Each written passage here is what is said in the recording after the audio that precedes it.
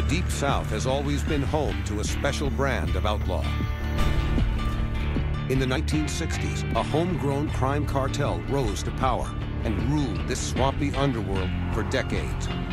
The Dixie Mafia. This group of organized criminals were not just good old boys. They were cold-blooded murderers who would do anything that it took to further their economic kingdom. Anything that made a dime, the Dixie Mafia was in it. This deadly mafia network dominated until the FBI was called in to hunt them down. But the crime here never left. Excuse me, out of the way. It just has a new face. The Royals have taken the place of the Dixie Mafia on the coast. The Simon City Royals gang. All right, Simon City. If it's for a righteous cause, I'll die for it. The only way out's in a box. This time, Get on the ground. the law in Mississippi was fighting back. You know me. 2 generations of crime in Dixie, fueled by a hunger for money, power, and respect. It's a crazy life. You get in it, it's always gonna follow you.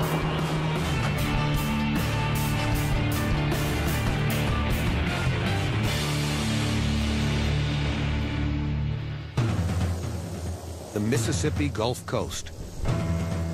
It's a territory of bayous, bays, and swamps that's been a haven for an ongoing cycle of crime. From bootleggers to bank robbers to gangbangers, this is outlaw territory. In the 1970s and 80s, the Gulf Coast was slammed by a fierce crime wave, a loosely knit organization that specialized in drugs, burglaries, and cold-blooded murders. Most of the individuals who were involved were charming, where you could talk to them just like they were your next-door neighbor. They would appear to be completely innocuous until they put 2 bullets in your head. That ruthless spirit still lives on in the South, embodied by a brazen street gang that's getting bigger and more violent by the day. The Simon City Royals. They're very violent, and it can change in just a second. They could be fine, and then you just look at them wrong, you say something to them, and they're going to beat you down. The SCR is a predominantly white gang with origins in Chicago. Law enforcement began to detect them on the Gulf Coast sometime after Hurricane Katrina. Today, their numbers are rapidly expanding in the 3 counties that comprise the Gulf Coast: Hancock, Harrison, and Jackson. Drugs and guns are their stock in trade. But unlike the Dixie Mafia before them, the SCR commands an intense code of loyalty.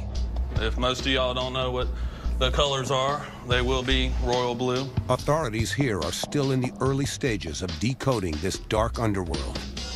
They typically like the 6-point star. They like 3-point crown. You normally see them, that type thing tattooed on their bodies. If they can't curb the gang activity now, the criminals could gain the upper hand, just like they did 50 years ago. The sea is beginning to churn in the Gulf. It promises to be a long, long night in Biloxi. It was in the wake of Hurricane Camille in 1969, a Category 5 storm, that a brotherhood of hitmen and thieves began to unite. The heart of their underworld, Biloxi. It was very much like a small Vegas. Maybe 20 to 25 strip clubs in operation in West Biloxi along the Beach Highway. You had pretty much open prostitution, illegal gambling, illegal liquor. In this free-for-all atmosphere, corruption and violence thrived, eventually pulling politicians and police into their web. Yet it would remain a loosely knit group, their own brand of crime family, a Dixie Mafia.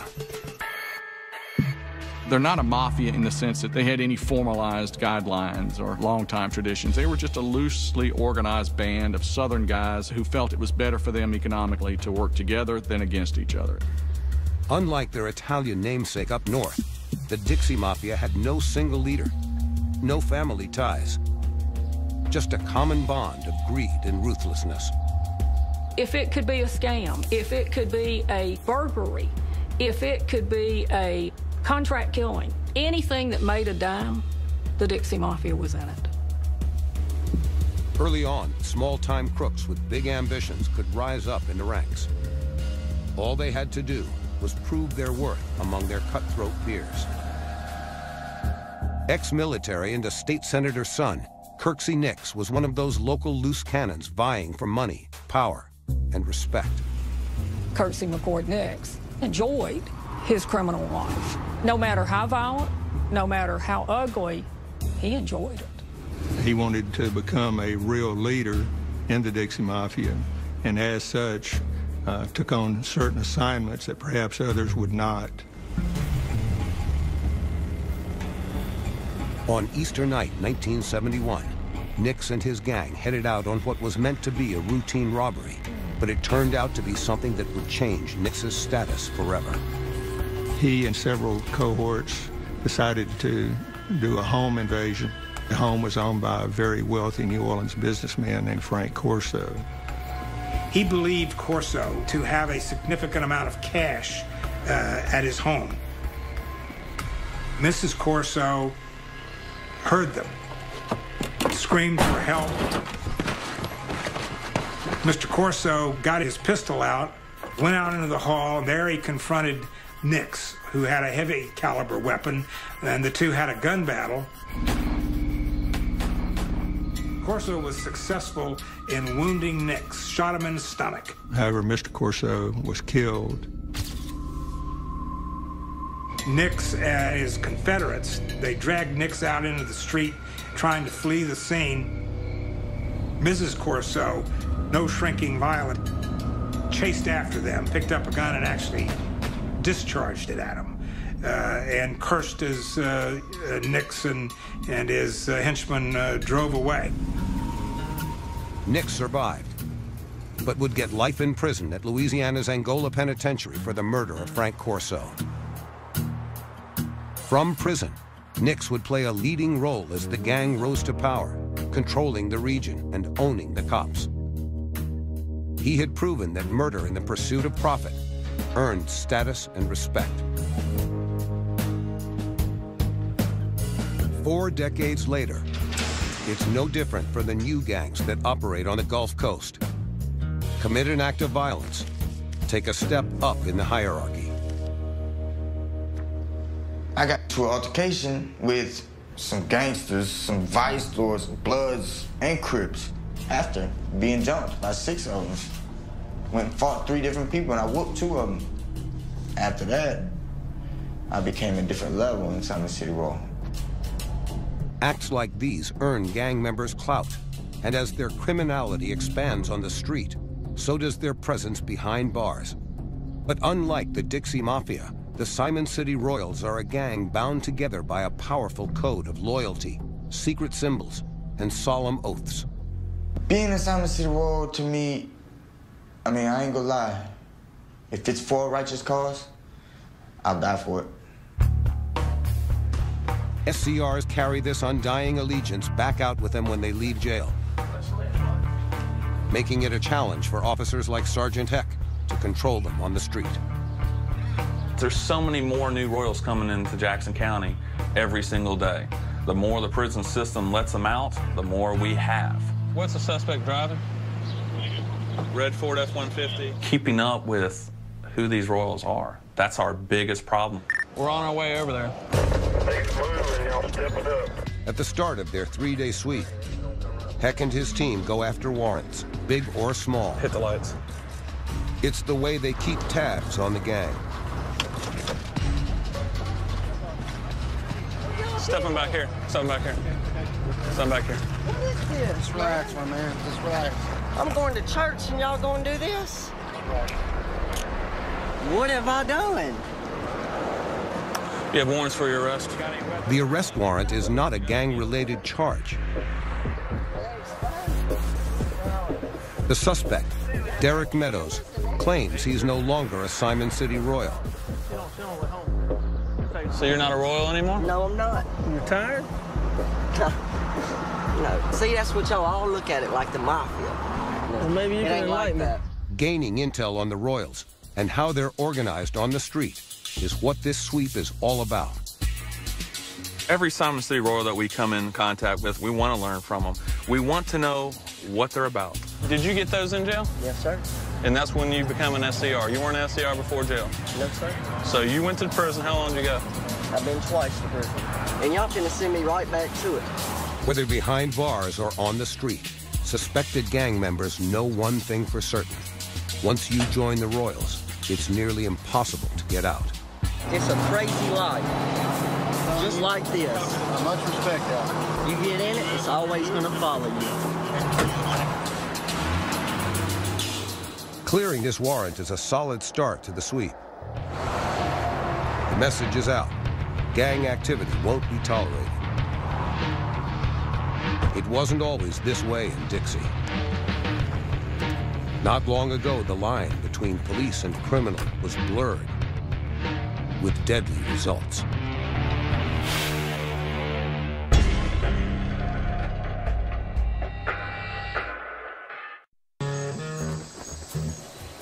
Southern Mississippi has proved fertile territory for outlaws for decades. Bootleggers could hide in remote bays. Drugs and guns could be trafficked through the swamps. People let people be. No one bothered you in Dixie. This reputation gave rise to gangs like the Dixie Mafia, who dominated the region for 30 years through crime, violence, and corruption.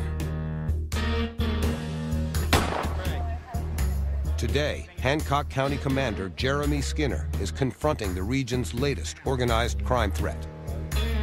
So when I come, you know I'm coming legit. Yeah. So you know I got you. So for what? For sale. As leader of the Narcotics Division, his goal is to disrupt the rampant drug trade that often feeds the violence Simon City Royals are known for. Skinner and his team rely on specialized tactics. Confidential informants, or CIs, are the most effective way to get them close to a target. Okay. I've pulled up some more people here off the Facebook. You can tell me if you know anything about them and if they're SCRs. Money is one thing that motivates CIs to partner with police and ID gang members. They can make around $100 a job. I have a picture of him downloaded on my phone. It's a dangerous game, to be on both sides at once. But today's sting could be the only chance to get indictable evidence of drug dealing. The confidential informant has potential to buy some meth off of a couple Simon City Royals. So he's waiting and ready to go, right? Right. All right. Let's go get you ready to go. Like a normal everyday person, all right? Wherever you point that button, we're gonna be able to see, okay? We equip our informants with a covert audio and video recorder. It captures what took place and who it took place with, so when it comes time to go to trial, we have a better opportunity to indict that person for that crime. So why is no wearing a white shirt? 10 full. A storage unit nearby provides the setting, all recorded by hidden camera.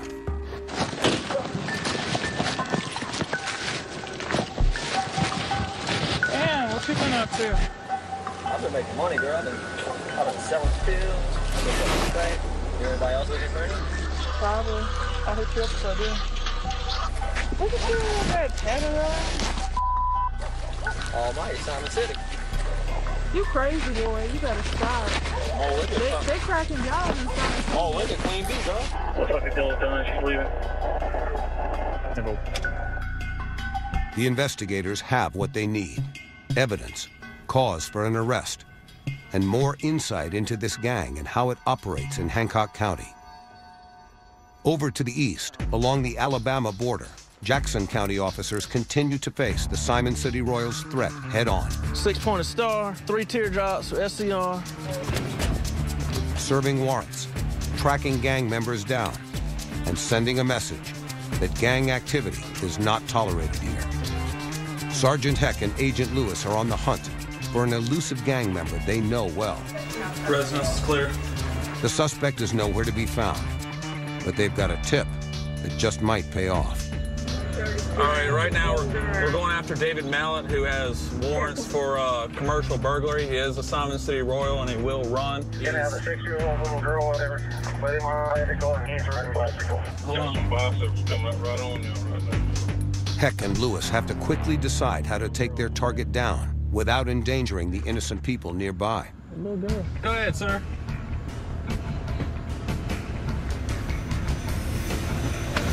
Come here, Dave. Don't run. Don't run. Come here. Put your hand behind your back. Get on the ground. Get on the ground. Put your hands behind your back. Man, that's my knees, though, man.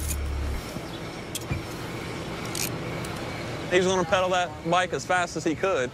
He's going to shoot needles. And when he took that first hard pump, I had to take him off the bike. And that's how we do it. You know, you're going to run, we'll make you pay right there at the pump.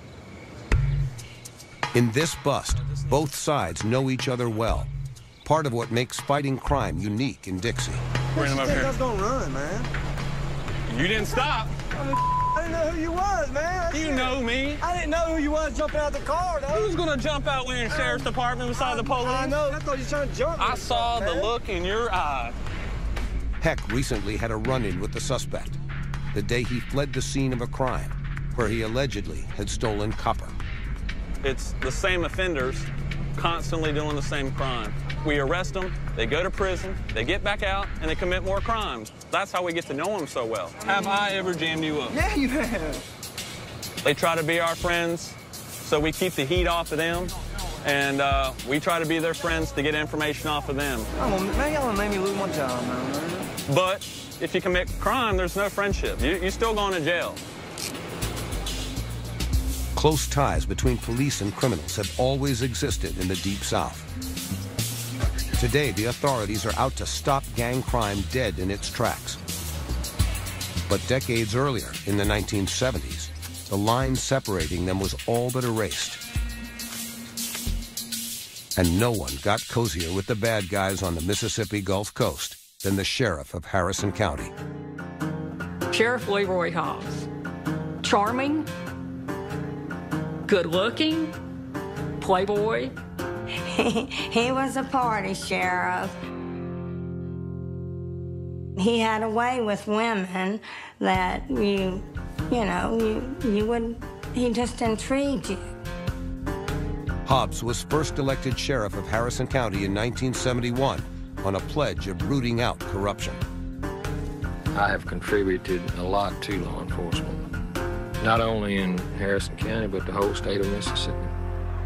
Within months of his election, motivated by money and power, he started down a more crooked path, accepting kickbacks and bribes from Dixie Mafia-run strip clubs and illegal gambling dens.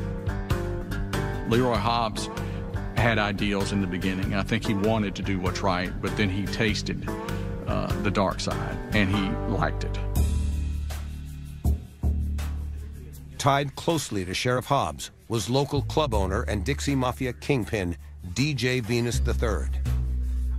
DJ Venus was a powerful, powerful man. And Hobbs was DJ Venus's boy, to the extent that you needed the most powerful law enforcement agent in South Mississippi on your side. DJ Venus had that in Leroy Hobbs.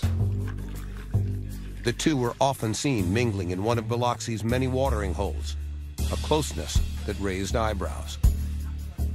What's wrong with this picture? You've got the highest law enforcement official in the county, and you've got the guy who street talk tells you is the biggest thug on the Mississippi Gulf Coast. What have they got to talk about in a bar at 6 o'clock in the evening? Spring of 1982. After a cocaine deal went south between Venus and club owner Dewey D'Angelo, Venus ordered the man to be killed.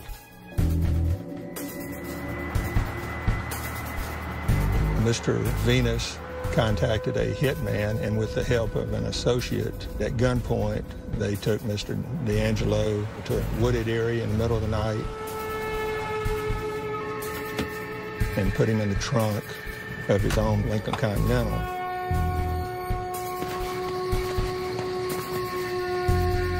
They cut off one of Mr. D'Angelo's ears, had Mr. D'Angelo bite down on it, and then cut Mr. D'Angelo's throat. Once the hit was taken care of, it was up to Sheriff Hobbs to handle his part of the arrangement. At that point, Hobbs said, make sure you have the body dumped outside the city limits so I can control the investigation. It was in the parking lot of this D'Iberville shopping center that the car containing the body of 54-year-old Dewey D'Angelo was discovered. Investigators say he apparently died from multiple stab wounds to the throat. They also say one of his ears had been severed. Hobbs made sure that no active investigation was conducted of the murder. Sheriff Hobbs was delving deeper and deeper into corruption, aligning himself closely with the Dixie Mafia, and further blurring the lines between criminal and the law. But the past and present in Dixie both show how criminal partnerships can be a one-way street. Easy to get in. It's blood in, blood out. But deadly to get out. When you ever try to leave the family, you will bleed your final blood.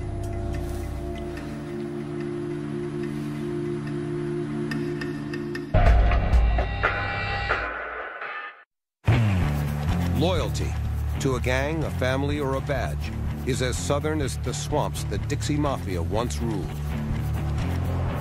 But then, as now, loyalty can be bought and broken. In Hancock County, tucked along the southwesternmost corner of Mississippi, Commander Skinner and his narcotics division are prepping a bust on an alleged drug dealer and known SCR, Anthony Loisel. Front door is right here, opens inward. We're going to deploy and make entry towards this door right here. Loisel has been under surveillance for weeks, and they've targeted his girlfriend's rural shack, where he often sleeps, for a pre-dawn raid. Make sure we all come home, take care of each other. Any questions before we leave?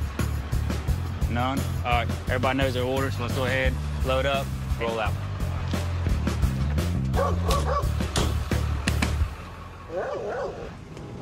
A lot of our dealers, sellers, users, usually right here at the early morning, a lot of them are sleeping, which gives us the element of surprise.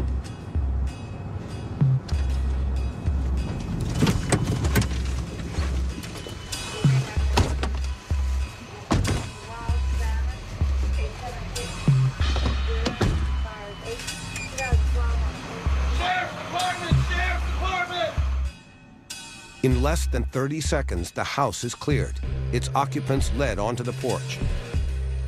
The suspect is not one of them. Now, what started as a house raid has turned into a game of strategy, with Loisel's girlfriend at the center. How y'all doing? Who lives here? Skinner has surveillance video of the suspect selling drugs from the woman's home, and he'll use it. Ben, come on down here and come talk to me. As leverage. Okay. Just bring the phone. I have an arrest warrant for Anthony for sale of controlled substance. I have you on camera right there selling with him. All right? So you can... Where? Right there in your kitchen. Okay? So, you can either cooperate and help us, or you can go along with the rest of them. Right now, I'm giving you that option. Okay. So you can think real quick, all right, before you come up with a lie or feed me a bunch of excuses. You can think, all right? This is your one opportunity. So, now you know why I'm here, right? Anthony been getting meth for a lot of people. He don't bring it here. He doesn't? No. Where's he gonna do it at? Out in Gulfport. He's selling meth in Gulfport? Yeah. How do you know he's selling meth over there? Because he's told me. Is he gonna come up here and stand up for what he did, or is he gonna make you go down with you? The girlfriend plays along. Now Skinner must convince Loisel to give himself up. Hey. Nothing. Give it to me. Anthony. Hey, this is Commander Skinner from Hancock County Sheriff's Department. How are you this morning? I'm not going to talk about it over the phone. You've been in this game long enough. You've been to prison. You know how this works. So, and you know what's riding on you. Loisel assures Skinner that he'll turn himself in. All right, 30 minutes. I'm going to call you. I'm going to call you from my phone, all right? Whether he keeps his word is another story. Thank you. For Loisel, like his girlfriend, it's a question of allegiance to his real family or his gang family. Deep in rural Hancock County, no one knows more about the power of family in Dixie than Shorty. Family's everything. And it's the same thing when you go into the Royal Nation. That's when they begin. That's what they feel, family. Just you have to decide which family is more.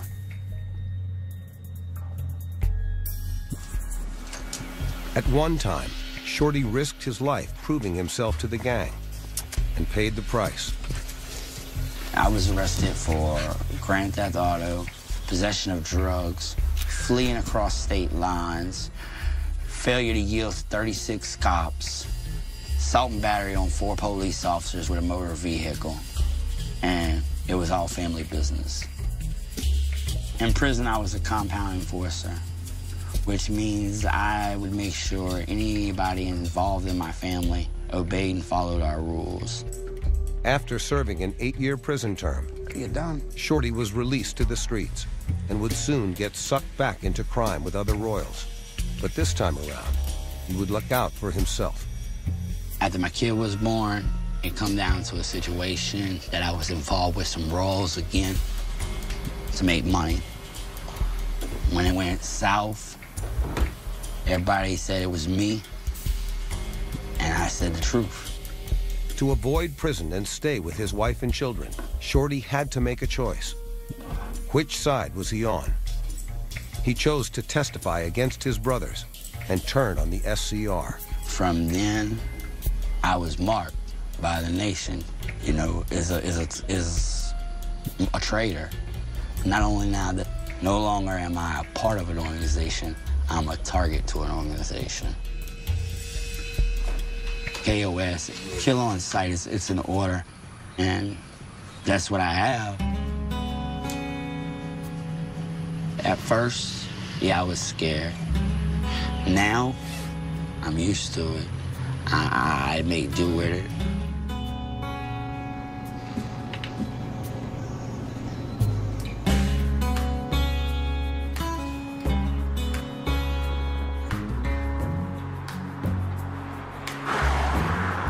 The main job I wear kid costumes, Batman, Superman, Robin, Hello Kitty, wave at people, maybe dance song. There's not a day that goes by that I haven't been told, F you, die you motherfucker, you're a snitch. It's worth it though, going straight is worth it. It's different, it's a whole lot of different. It's like having a drug addict who's hooked on dope, you know? You take him away from it, he's gonna miss it. I miss the life, I miss the money, the power, all that, but I don't miss the trouble. While Shorty struggles to stay out of trouble, 5 miles away in another part of Hancock County, SCR Anthony Loisel is just stepping into it. All right, just keep him outside the car. We'll be there in just a second. Just hours after turning Loisel's girlfriend against him, Commander Skinner gets the call he's been waiting for. Right, remain silent. Anything you say can't be used against the court law. The suspect turns himself in That's right. Man. and is booked into Hancock County Jail. It's a significant bust for Skinner and a reminder that the best way to get at a gang of organized criminals, from the Simon City Royals of today to the Dixie Mafia decades prior, is to work it from the inside. When the government descends on you, it's an awesome thing.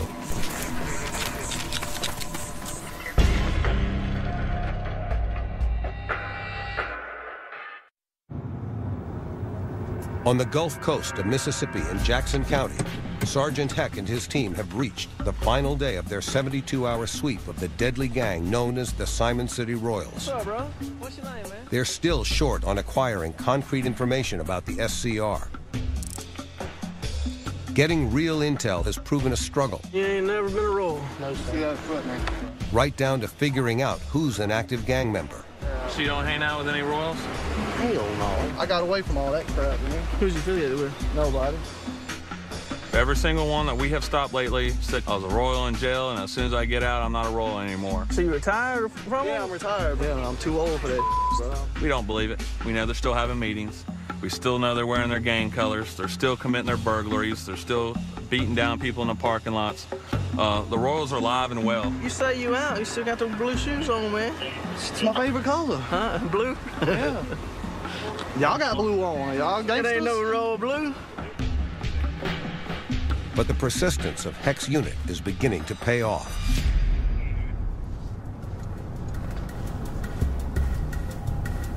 The warrant on Zach Thomas may just be for old fines. Look, we got a warrant for you. But because of his past criminal history, the threat of jail might be enough to put a scare into him. What we're trying to figure out is what is a Royal? What are they supposed to stand for? It's the all-white organization. Okay. But what do y'all stand for? What are you trying to get across to everybody? God, let your ass relax. Come on, man. You know the answers. Y'all got We me don't. on video and all types of stuff.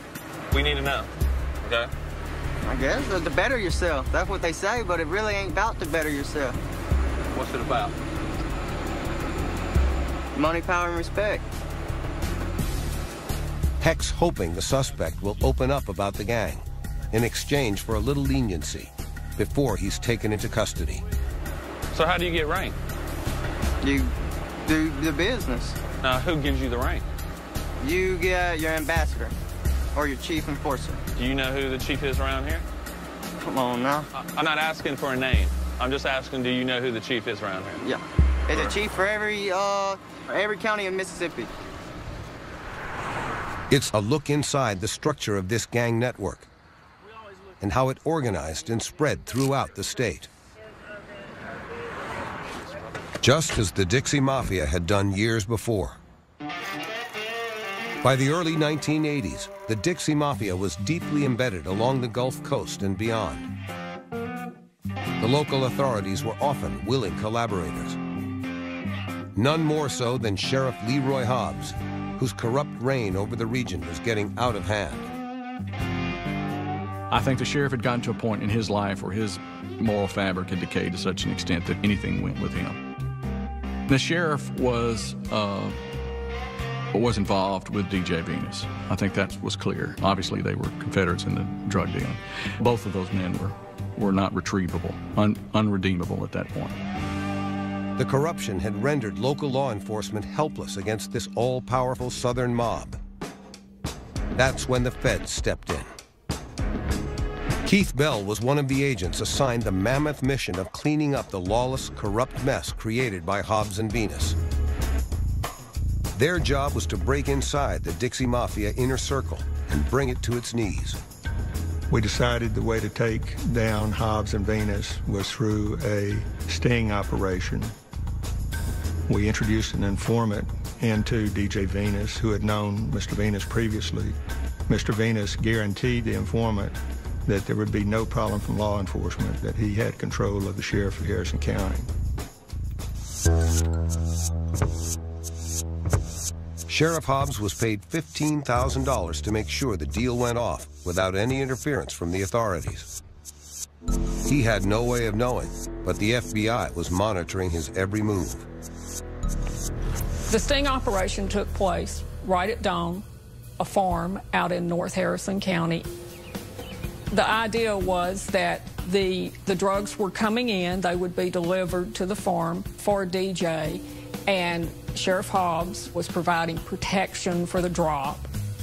Mr. Venus and his cohorts were convinced that there would be the delivery of 800 kilos of cocaine that was to be dropped from an aircraft.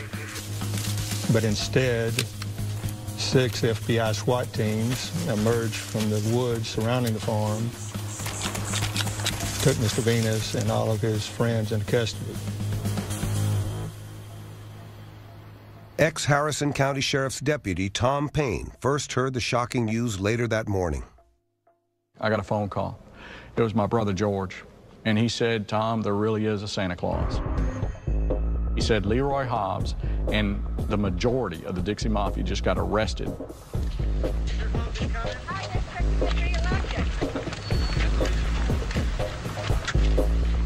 Both Hobbs and Venus were prosecuted, and they both received extended prison terms. That was the beginning of the end of the Dixie Mafia. While the Dixie Mafia appeared to be crumbling, it was a leading figure from the Mafia's past, still behind bars, who would return to deal the final blow.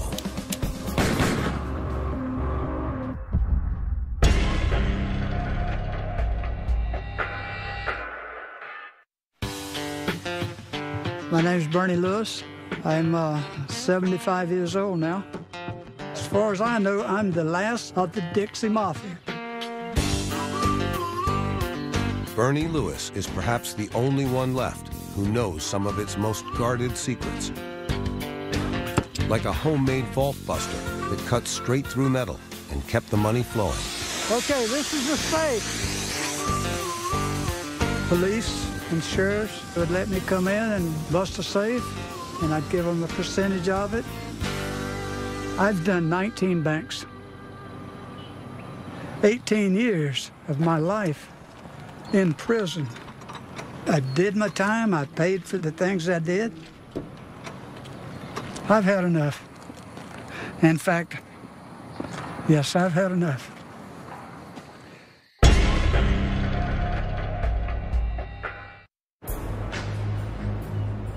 By the mid-1980s, along the Mississippi Gulf Coast, the FBI-led cocaine sting had sent away Sheriff Hobbs, DJ Venus, and most of the Dixie Mafia power base. But prison did not stop this industrious cartel. One of its most notorious forefathers worked his scams behind bars. Kirksey Nix had served time since 1972 for the murder of grocer Frank Corso. By 1983, from inside Angola prison, he had found a way to run a profitable and bizarre scam on the outside. Nix operated out of Angola, and basically what they were doing was running Lonely Hearts ads targeting homosexual men around the country. Prosecutors believe Nix masterminded a scam to take money from homosexuals through personal ads placed in magazines. Federal officials say Nix wanted to use the money to buy his freedom. But some things he couldn't control from behind bars. Hundreds of thousands of scam-earned dollars soon went missing. Nix's hunt for who took it led to sitting circuit judge Vincent Sherry.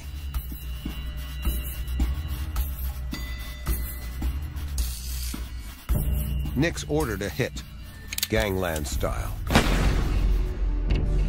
Vincent and his wife Margret were found shot to death in their home, brutally executed at point-blank range. A 10-year investigation revealed a complex web of conspirators at the highest levels of the community. Contends the four conspired to kill Judge Sherry and his wife. Businessmen, lawyers, crime bosses.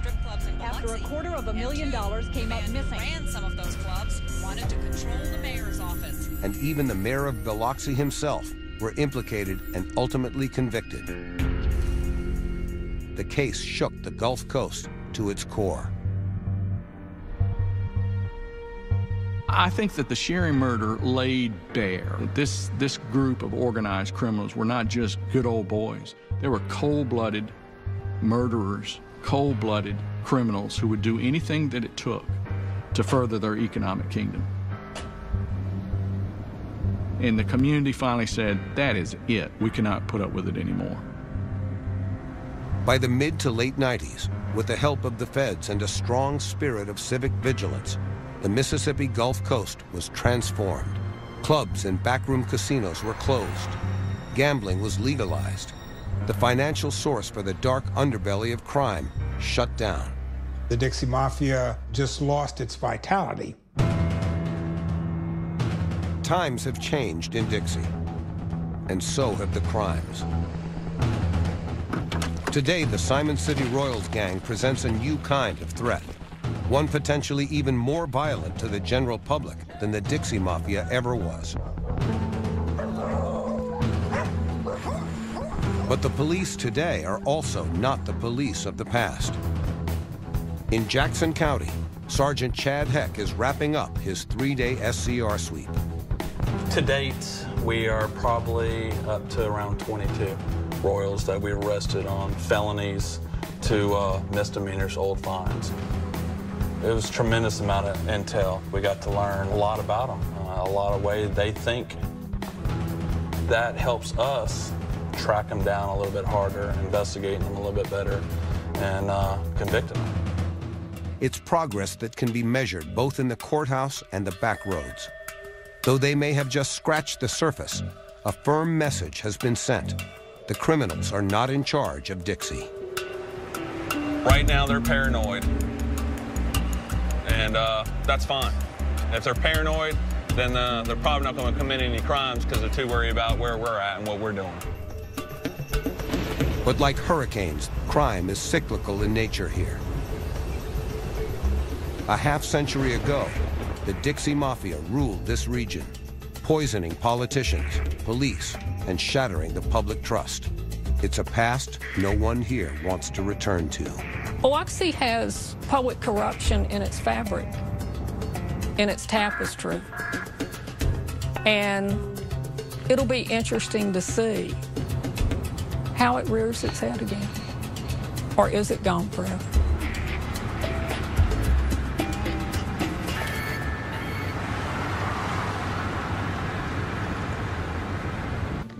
I've pulled up some more people here off the Facebook.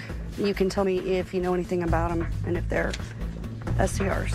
Money is one thing that motivates CIs to partner with police and ID gang members. They can make around $100 a job. I have a picture of him downloaded on my phone.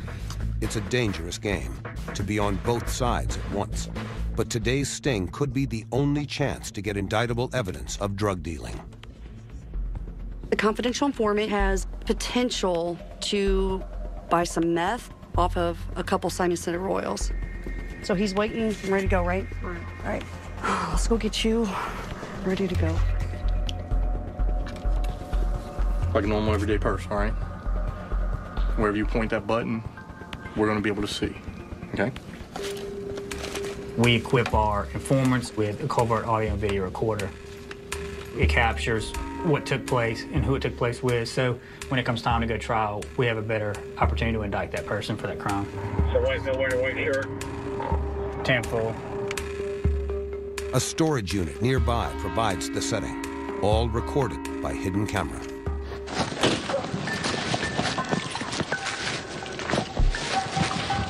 Damn, what you been up to? I've been making money, girl. I've been selling pills. I've been selling crack. Everybody else looking for any? Probably. I'll hit you up if I do. Look at you with that tattoo on. Almighty, Simon City. You crazy, boy. You better stop. Oh, look at They cracking jobs and stuff. Oh, look at Queen Bee, girl. Looks like the deal is done. She's leaving. The investigators have what they need: evidence, cause for an arrest, and more insight into this gang and how it operates in Hancock County. Over to the east, along the Alabama border, Jackson County officers continue to face the Simon City Royals threat head-on. 6-pointed star, 3 teardrops for SCR. Serving warrants, tracking gang members down, and sending a message that gang activity is not tolerated here. Sergeant Heck and Agent Lewis are on the hunt for an elusive gang member they know well. Residence is clear. The suspect is nowhere to be found, but they've got a tip that just might pay off. All right, right now we're going after David Mallett, who has warrants for commercial burglary. He is a Simon City Royal, and he will run. You're gonna have a 6-year-old little girl, whatever. But him on bicycle, and he's riding bicycle. Hold on. Some bicycles coming up right on you right now. Heck and Lewis have to quickly decide how to take their target down without endangering the innocent people nearby. Go ahead, sir.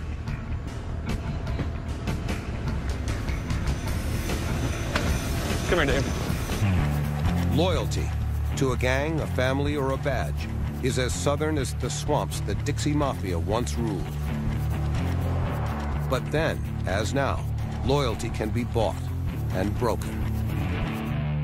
In Hancock County, tucked along the southwesternmost corner of Mississippi, Commander Skinner and his narcotics division are prepping a bust on an alleged drug dealer and known SCR, Anthony Loisel.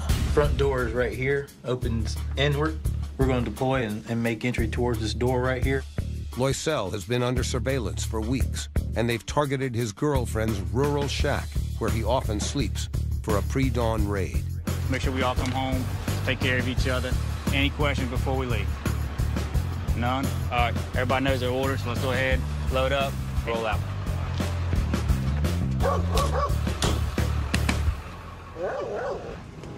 A lot of our dealers, sellers, users, usually right here at the early morning, a lot of them are sleeping, which gives us the element of surprise.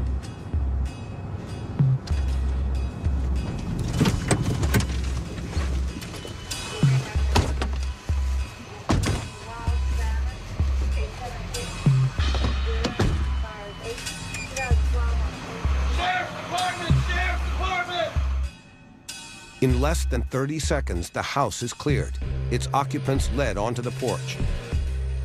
The suspect is not one of them.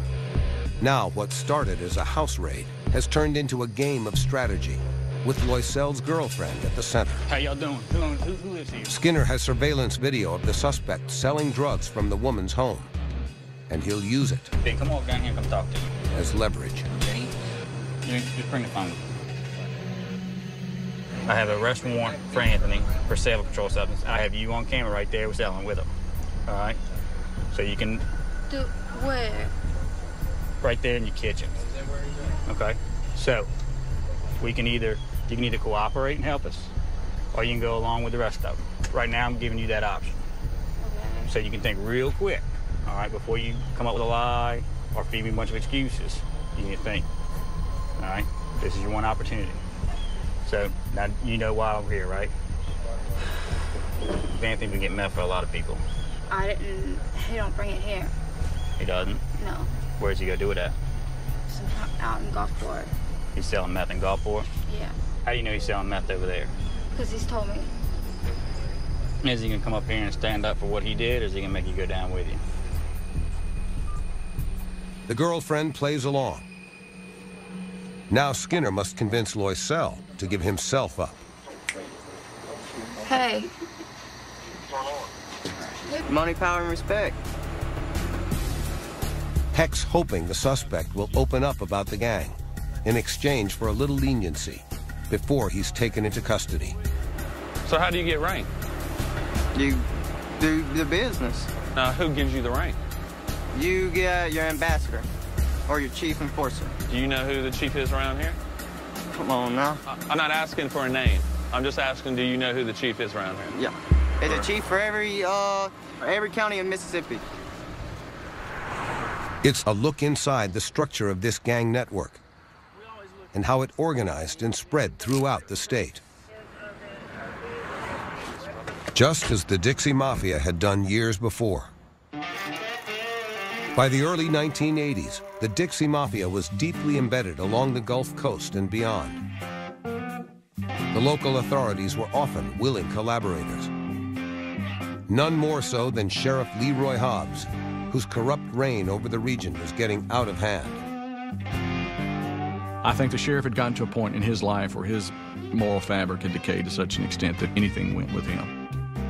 The sheriff was involved with DJ Venus. I think that was clear. Obviously, they were Confederates in the drug dealing. Both of those men were not retrievable, unredeemable at that point.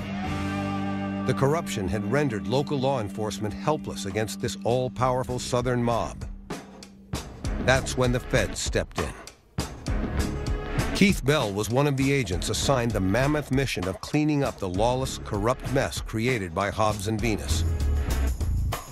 Their job was to break inside the Dixie Mafia inner circle and bring it to its knees. We decided the way to take down Hobbs and Venus was through a sting operation. We introduced an informant into DJ Venus, who had known Mr. Venus previously. Mr. Venus guaranteed the informant that there would be no problem from law enforcement, that he had control of the sheriff of Harrison County. Sheriff Hobbs was paid $15,000 to make sure the deal went off without any interference from the authorities. He had no way of knowing, but the FBI was monitoring his every move. The sting operation took place right at dawn, a farm out in North Harrison County. The idea was that the drugs were coming in, they would be delivered to the farm for DJ, and Sheriff Hobbs was providing protection for the drop. Mr. Venus and his cohorts were convinced that there would be the delivery of 800 kilos of cocaine that was to be dropped from an aircraft.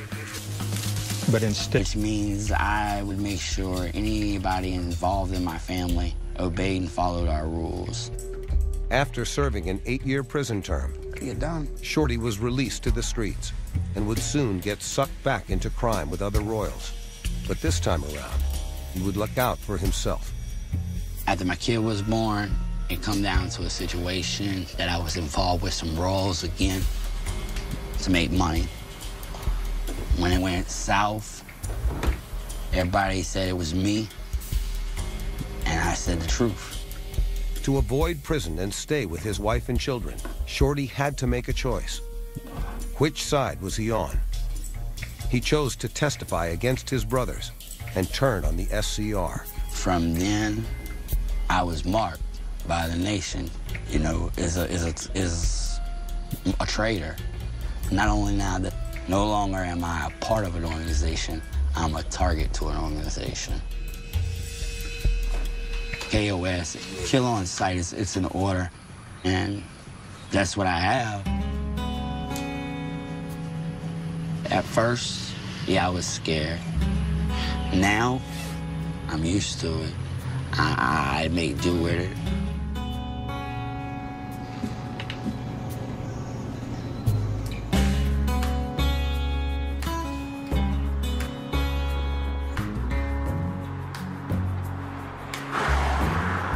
The main job I wear kid costumes, Batman, Superman, Robin, Hello Kitty, wave at people, maybe dance some.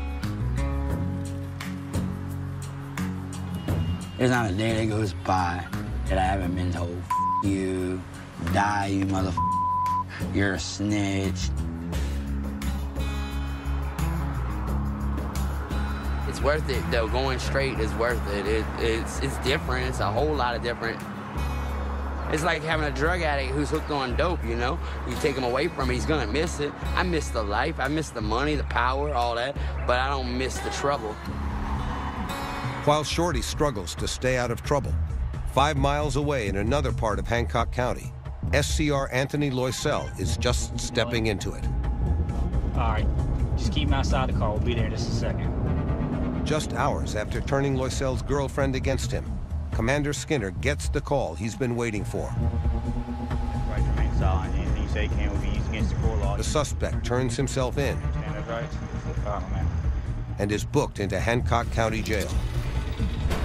It's a significant bust for Skinner and a reminder that the best way to get at a gang of organized criminals from the Simon City Royals of today, and they've targeted his girlfriend's rural shack where he often sleeps for a pre-dawn raid. Make sure we all come home, take care of each other. Any questions before we leave? None? All right, everybody knows their orders, so let's go ahead, load up, roll out.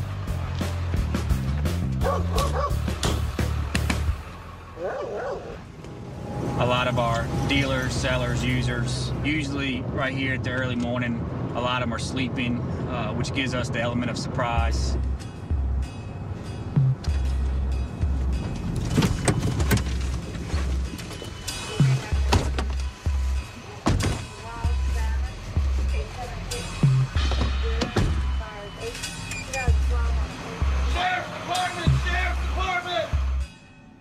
In less than 30 seconds, the house is cleared, its occupants led onto the porch. The suspect is not one of them. Now, what started as a house raid has turned into a game of strategy, with Loisel's girlfriend at the center. How y'all doing? Who lives here? Skinner has surveillance video of the suspect selling drugs from the woman's home, and he'll use it Hey, come on down here and come talk to you. as leverage. Just bring the phone. I have an arrest warrant for Anthony for sale of controlled substance. I have you on camera right there selling with him. All right? So you can... Where? Right there in your kitchen. Okay?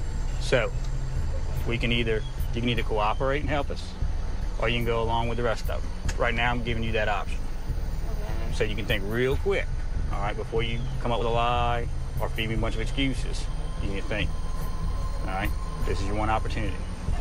So now you know why I'm here, right? Anthony been getting meth for a lot of people. He don't bring it here. He doesn't? No. Where's he gonna do it at? Out in Gulfport. He's selling meth in Gulfport? Yeah. How do you know he's selling meth over there? Because he's told me. Is he gonna come up here and stand up for what he did, or is he gonna make you go down with you? The girlfriend plays along. Now Skinner must convince Loisel to give himself up. Hey. Nothing. Excuse me. Anthony. Hey, this is Commander Skinner from Hancock County Sheriff's Department. How are you this morning? I'm not going to talk about it over the phone. You've been in this game long enough. You've been to prison. You know how this works. So, and you know what's riding on you. Loisel assures Skinner that he'll turn himself in. All right, 30 minutes. I'm gonna call you. I'm gonna call you from my phone. All right. Whether he keeps his word is another story. Thank you. For Loisel, like his girlfriend, it's a question of allegiance to his real family or his gang family to control them on the street.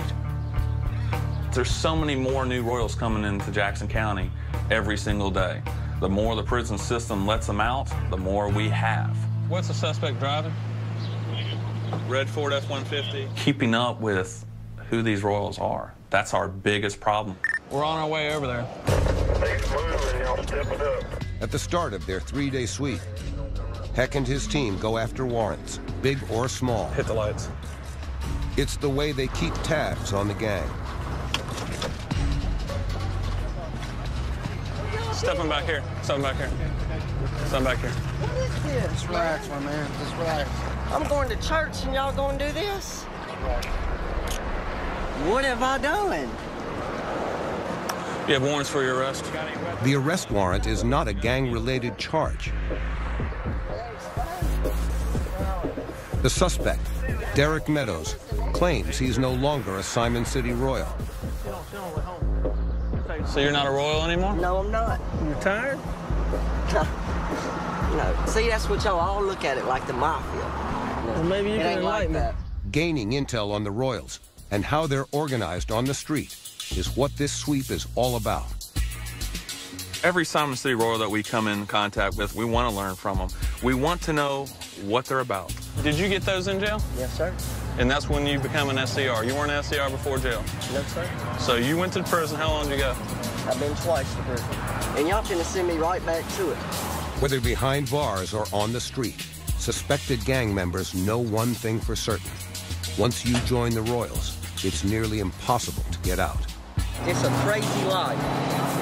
Just like this. Much respect, Al. You get in it, it's always gonna follow you. Clearing this warrant is a solid start to the sweep. The message is out. Gang activity won't be tolerated. It wasn't always this way in Dixie. Not long ago, the line between police and criminal was blurred, with deadly results.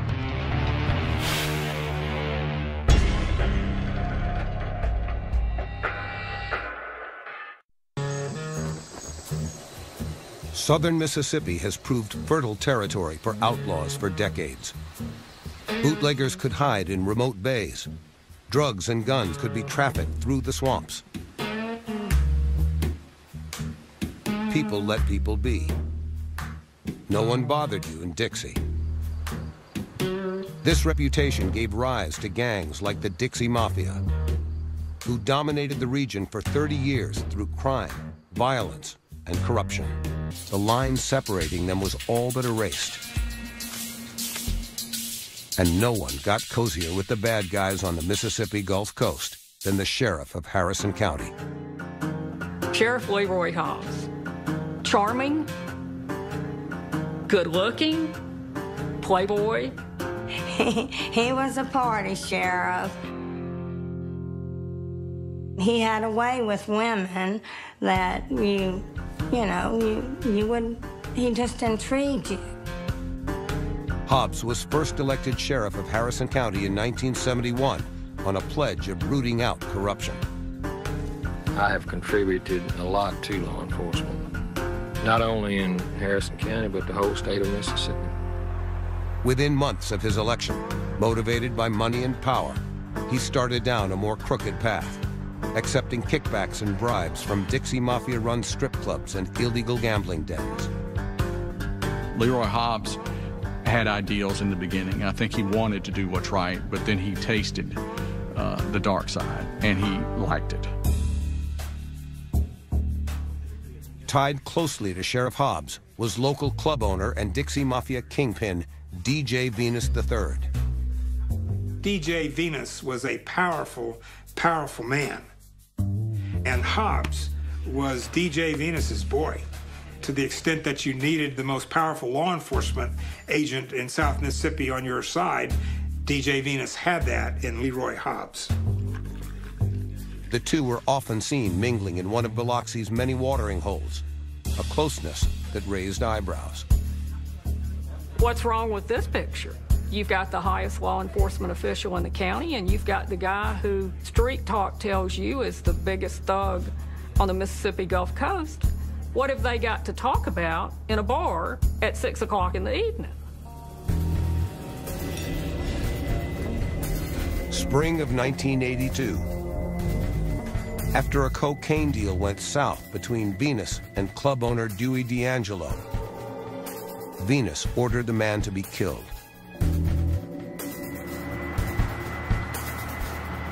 Mr. Venus contacted a hitman, and with the help of an associate at gunpoint, they took Mr. D'Angelo to a wooded area in the middle of the night and put him in the trunk of his own Lincoln Continental.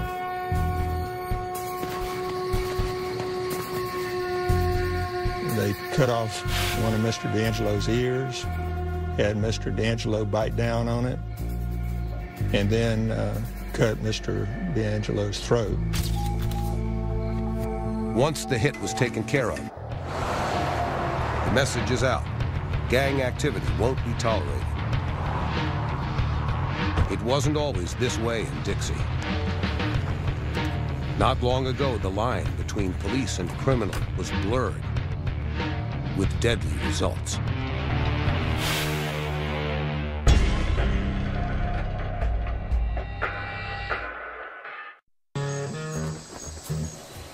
Southern Mississippi has proved fertile territory for outlaws for decades. Bootleggers could hide in remote bays. Drugs and guns could be trafficked through the swamps. People let people be. No one bothered you in Dixie. This reputation gave rise to gangs like the Dixie Mafia, who dominated the region for 30 years through crime, violence, and corruption.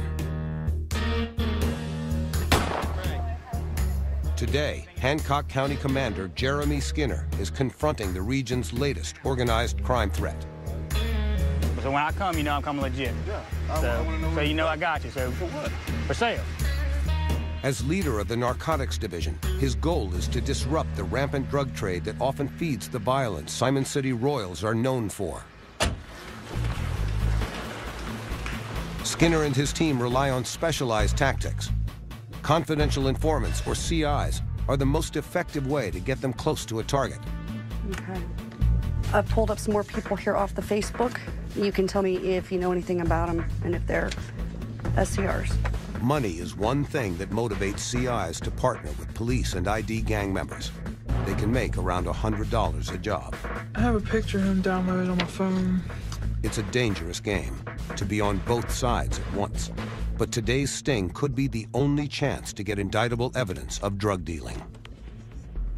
The confidential informant has potential to buy some meth off of a couple Simon City Royals. So he's waiting, ready to go, right? Right. All right, let's go get you ready to go. Like a normal everyday person, all right? Wherever you point that button, we're gonna be able to see, okay? We equip our informants with a covert audio and video recorder. It captures what took place and who it took place with, so when it comes time to go to trial, we have a better opportunity to indict that person for that crime. So wait, no way to wait here. Tenfold. A storage unit nearby provides the setting, all recorded by hidden camera.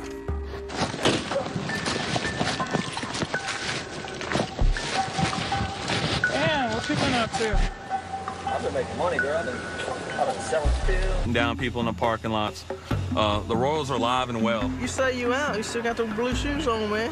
It's my favorite color. Huh? Blue? Yeah. Y'all got blue on. Y'all gangsters? It ain't no royal blue. But the persistence of Heck's unit is beginning to pay off.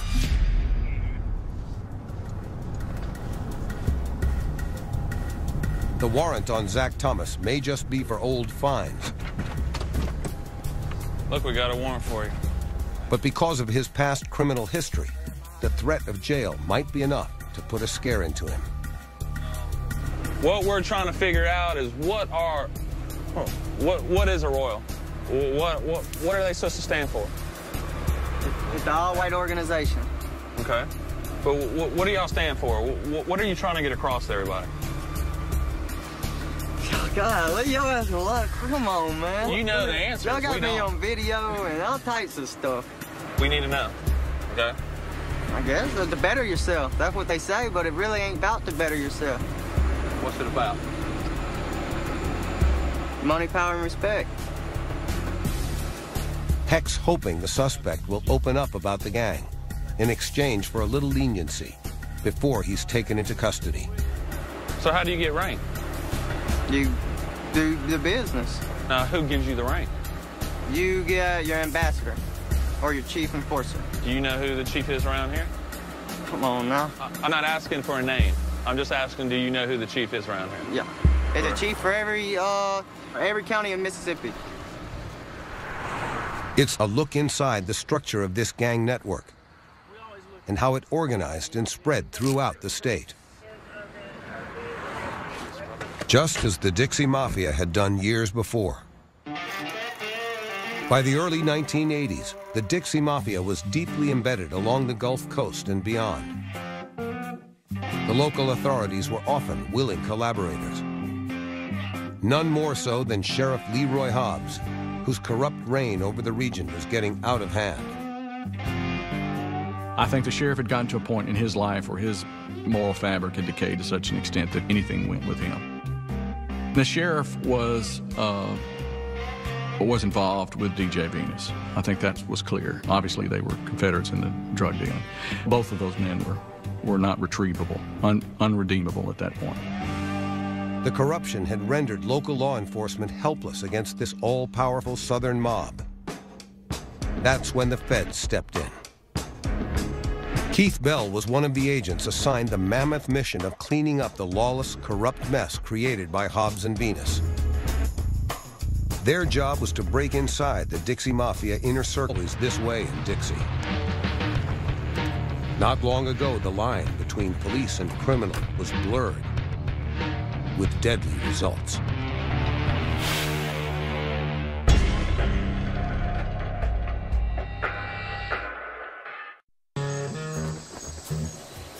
Southern Mississippi has proved fertile territory for outlaws for decades.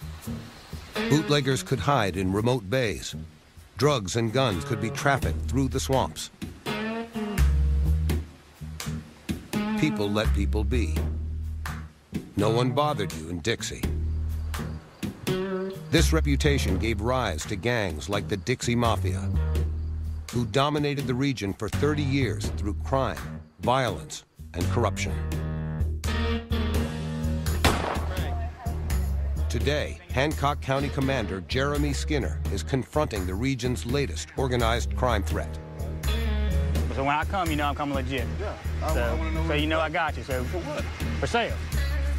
As leader of the narcotics division, his goal is to disrupt the rampant drug trade that often feeds the violence Simon City Royals are known for. Skinner and his team rely on specialized tactics. Confidential informants, or CIs, are the most effective way to get them close to a target. Okay. I've pulled up some more people here off the Facebook. You can tell me if you know anything about them and if they're SCRs. Money is one thing that motivates CIs to partner with police and ID gang members. they can make around $100 a job. I have a picture of him downloaded on my phone. It's a dangerous game, to be on both sides at once. But today's sting could be the only chance to get indictable evidence of drug dealing. The confidential informant has potential to buy some meth off of a couple Simon Center Royals. So he's waiting, ready to go, right? Right. All right. Let's go get you ready to go. Like a normal everyday person, all right? Wherever you point that button, we're going to be able to see, okay? We equip our informants with a covert audio and video recorder. It captures what took place and who it took place with, so when it comes time to go to trial, we have a better opportunity to indict that person for that crime. So why is nowhere to wait here? 10-4. A storage unit nearby provides the setting, all recorded by hidden camera.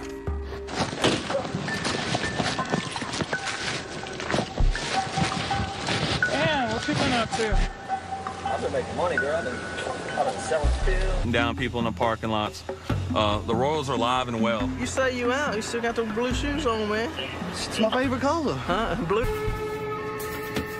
And put him in the trunk of his own Lincoln Continental.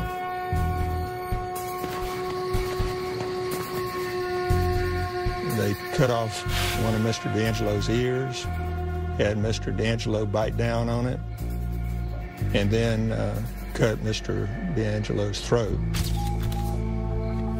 Once the hit was taken care of, it was up to Sheriff Hobbs to handle his part of the arrangement. At that point, Hobbs said, make sure you have the body dumped outside the city limits so I can control the investigation. It was in the parking lot of this D'Iberville shopping center that the car containing the body of 54-year-old Dewey D'Angelo was discovered. Investigators say he apparently died from multiple stab wounds to the throat. They also say one of his ears had been severed. Hobbs made sure that no active investigation was conducted of the murder. Sheriff Hobbs was delving deeper and deeper into corruption, aligning himself closely with the Dixie Mafia, and further blurring the lines between criminal and the law. But the past and present in Dixie both show how criminal partnerships can be a one-way street. Easy to get in. It's blood in, blood out. But deadly to get out. When you ever try to leave the family, you will bleed your final blood.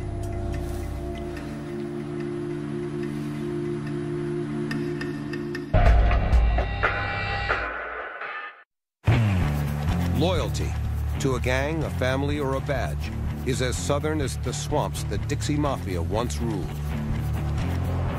But then, as now, loyalty can be bought and broken. In Hancock County, tucked along the southwesternmost corner of Mississippi, Commander Skinner and his narcotics division are prepping a bust on an alleged drug dealer and known SCR, Anthony Loisel. Front door is right here, opens inward. We're going to deploy and make entry towards this door right here. Loisel has been under surveillance for weeks, and they've targeted his girlfriend's rural shack, where he often sleeps, for a pre-dawn raid. Make sure we all come home, take care of each other. Any questions before we leave? None? All right, everybody knows their orders, so let's go ahead, load up, roll out.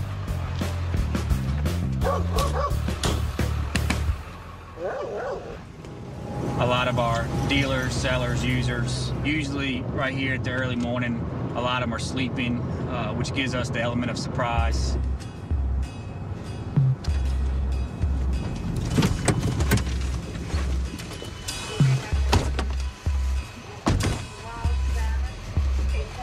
Coast was slammed by a fierce crime wave, a loosely knit organization that specialized in drugs, burglaries, and cold-blooded murders. Most of the individuals who were involved were charming, where you could talk to them just like they were your next-door neighbor. They would appear to be completely innocuous until they put 2 bullets in your head. That ruthless spirit still lives on in the South, embodied by a brazen street gang that's getting bigger and more violent by the day. The Simon City Royals. They're very violent, and it can change in just a second. They could be fine, and then you just look at them wrong, you say something to them, and they're going to beat you down. The SCR is a predominantly white gang with origins in Chicago. Law enforcement began to detect them on the Gulf Coast sometime after Hurricane Katrina. Today, their numbers are rapidly expanding in the 3 counties that comprise the Gulf Coast: Hancock, Harrison, and Jackson. Drugs and guns are their stock in trade. But unlike the Dixie Mafia before them, the SCR commands an intense code of loyalty. If most of y'all don't know what the colors are, they will be royal blue. Authorities here are still in the early stages of decoding this dark underworld. They typically like the 6-point star. They like 3-point crown. You normally see them, that type thing, tattooed on their bodies. If they can't curb the gang activity now, the criminals could gain the upper hand, just like they did 50 years ago. The sea is beginning to churn in the Gulf. It promises to be a long, long night in Biloxi. It was in the wake of Hurricane Camille in 1969, a Category 5 storm, that a brotherhood of hitmen and thieves began to unite. The heart of their underworld, Biloxi. It was very much like a small Vegas. Maybe 20 to 25 strip clubs in operation in West Biloxi along the beach highway. You had pretty much open prostitution, illegal gambling, illegal liquor. In this free-for-all atmosphere, corruption and violence thrived, eventually pulling politicians and police into their web. Yet it would remain a loosely knit group, their own brand of crime family, a Dixie Mafia. They're not a mafia in the sense that they had any formalized guidelines or long-time traditions. They were just a loosely organized band of Southern guys who felt it was better for them economically to work together than against each other. Unlike their Italian namesake up north, the Dixie Mafia had no single leader, no family ties, just a common bond of greed and ruthlessness. Track them down a little bit harder, investigating them a little bit better, and convicting them. It's progress that can be measured both in the courthouse and the back roads. Though they may have just scratched the surface, a firm message has been sent. The criminals are not in charge of Dixie. Right now, they're paranoid, and that's fine. If they're paranoid, then they're probably not going to commit any crimes because they're too worried about where we're at and what we're doing. But like hurricanes, crime is cyclical in nature here. A half-century ago, the Dixie Mafia ruled this region, poisoning politicians, police, and shattering the public trust. It's a past no one here wants to return to. Biloxi has public corruption in its fabric, in its tapestry. And it'll be interesting to see how it rears its head again. Or is it gone forever?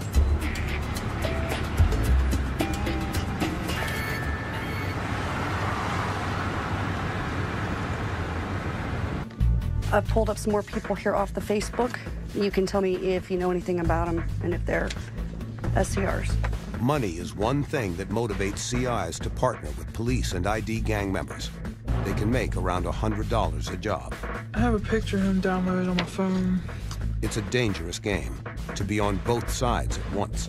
But today's sting could be the only chance to get indictable evidence of drug dealing. The confidential informant has potential to buy some meth off of a couple Simon Center Royals. So he's waiting and ready to go, right? Right. All right. Let's go get you ready to go. Like a normal everyday person, all right? Wherever you point that button, we're going to be able to see, okay? We equip our informants with a covert audio and video recorder. It captures what took place and who it took place with, so when it comes time to go to trial, we have a better opportunity to indict that person for that crime. So why is nowhere to wait here? 10-4. A storage unit nearby provides the setting, all recorded by hidden camera.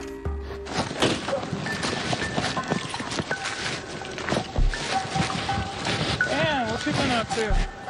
I've been making money, girl. I've been selling pills, Okay. Everybody else looking for anything? Probably. I hit you up if I do. Look at you with that tatted on. Almighty, Simon City. You crazy, boy. You better stop. Oh, look at They cracking jobs and stuff. Oh, look at Queen Bee, bro. What's up with Dylan done? She's leaving. I don't. That's how we do it. You know, you're going to run, we'll make you pay right there at the pump. In this bust, both sides know each other well. Part of what makes fighting crime unique in Dixie. Bring him up here. I was gonna run, man. You didn't stop. I didn't know who you was, man. You know me. I didn't know who you was jumping out the car, though. Who's gonna jump out when you're in sheriff's department beside the police? I know. I thought you were trying to jump. I saw the look in your eye. Heck recently had a run-in with the suspect the day he fled the scene of a crime where he allegedly had stolen copper. It's the same offenders constantly doing the same crime. We arrest them, they go to prison, they get back out, and they commit more crimes. That's how we get to know them so well. Have I ever jammed you up? Yeah, you have. They try to be our friends, so we keep the heat off of them, and we try to be their friends to get information off of them.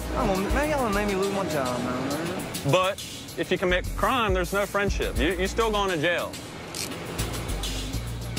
Close ties between police and criminals have always existed in the Deep South. Today, the authorities are out to stop gang crime dead in its tracks. But decades earlier, in the 1970s, the line separating them was all but erased. And no one got cozier with the bad guys on the Mississippi Gulf Coast than the sheriff of Harrison County. Sheriff Leroy Hobbs. Charming, good-looking, playboy. He was a party sheriff. He had a way with women that he just intrigued you. Hobbs was first elected sheriff of Harrison County in 1971 on a pledge of rooting out corruption. I have contributed a lot to law enforcement, not only in Harrison County, but the whole state of Mississippi. Within months of his election, motivated by money and power, he started down a more crooked path, accepting kickbacks and bribes from Dixie Mafia-run strip clubs and illegal gambling dens. Leroy Hobbs had ideals in the beginning. I think he wanted to do what's right, but then he tasted the dark side, and he liked it. Tied closely to Sheriff Hobbs was local club owner and Dixie Mafia kingpin DJ Venus III. DJ Venus was a powerful, powerful man. And Hobbs was DJ Venus's boy, to the extent that you needed the most powerful law enforcement agent in South Mississippi on your side. DJ Venus had that in Leroy Hobbs. The two were often that he just intrigued you. Hobbs was first elected sheriff of Harrison County in 1971 on a pledge of rooting out corruption. I have contributed a lot to law enforcement, not only in Harrison County, but the whole state of Mississippi.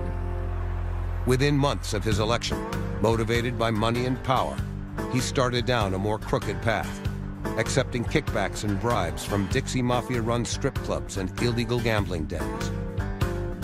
Leroy Hobbs had ideals in the beginning. I think he wanted to do what's right, but then he tasted the dark side, and he liked it.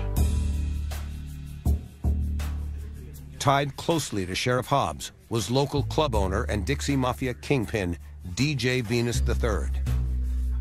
DJ Venus was a powerful, powerful man. And Hobbs was DJ Venus's boy, to the extent that you needed the most powerful law enforcement agent in South Mississippi on your side. DJ Venus had that in Leroy Hobbs. The two were often seen mingling in one of Biloxi's many watering holes, a closeness that raised eyebrows. What's wrong with this picture? You've got the highest law enforcement official in the county, and you've got the guy who street talk tells you is the biggest thug on the Mississippi Gulf Coast. What have they got to talk about in a bar at 6 o'clock in the evening? Spring of 1982.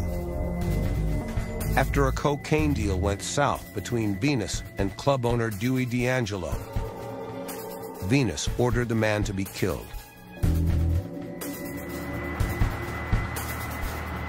Mr. Venus contacted a hitman, and with the help of an associate at gunpoint, they took Mr. D'Angelo to a wooded area in the middle of the night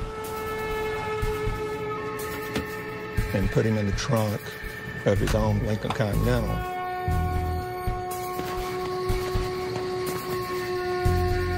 They cut off one of Mr. D'Angelo's ears, had Mr. D'Angelo bite down on it, and then cut Mr. D'Angelo's throat.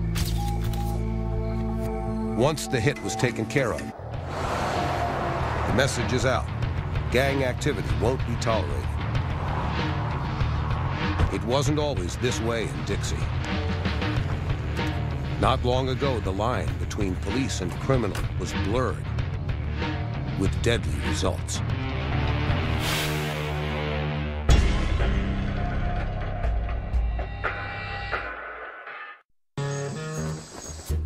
Who dominated the region for 30 years through crime, violence, and corruption. Today, Hancock County Commander Jeremy Skinner is confronting the region's latest organized crime threat. So when I come, you know I'm coming legit. Yeah, So you know I got you. So for what? For sale. As leader of the Narcotics Division, his goal is to disrupt the rampant drug trade that often feeds the violence Simon City Royals are known for. Skinner and his team rely on specialized tactics. Confidential informants, or CIs, are the most effective way to get them close to a target. Okay. I've pulled up some more people here off the Facebook. You can tell me if you know anything about them and if they're SCRs. Money is one thing that motivates CIs to partner with police and ID gang members. They can make around $100 a job. I have a picture of him downloaded on my phone. It's a dangerous game, to be on both sides at once. But today's sting could be the only chance to get indictable evidence of drug dealing. The confidential informant has potential to buy some meth off of a couple Simon City Royals. So he's waiting and ready to go, right? Right. All right. Let's go get you ready to go.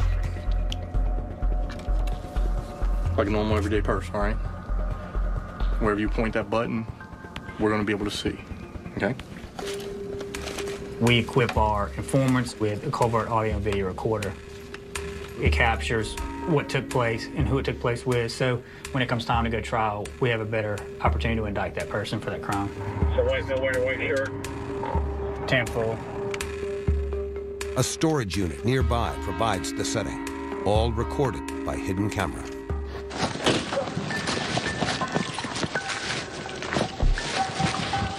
Damn, what you been up to? I've been making money, girl. I've been selling pills. Down people in the parking lots. The Royals are alive and well. You say you out. You still got those blue shoes on, man. It's my favorite color. Huh? Blue? Yeah. Y'all got blue on. Y'all gangsters? It ain't no royal blue. But the persistence of Heck's unit is beginning to pay off.